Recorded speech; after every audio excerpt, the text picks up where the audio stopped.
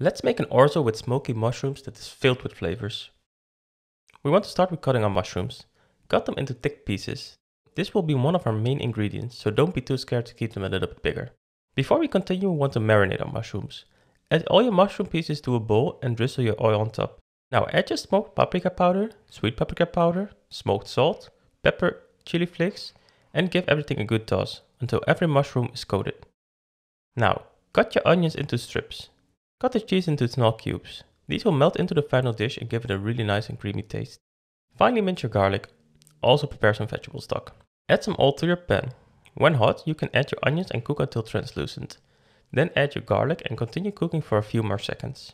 I would recommend adding your mushrooms in now. I forgot to add them here and I'll do it later. Add your orzo noodles together with the pesto, thyme and basil. Cook them all for around 3 minutes. Add your chopped tomatoes and stir it all together.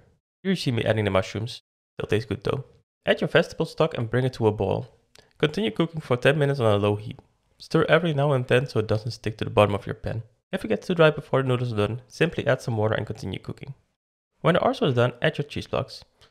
Add hand portions of spinach at a time and stir everything together. And there you have it, an amazing tasting orzo filled with smoky mushrooms. Enjoy!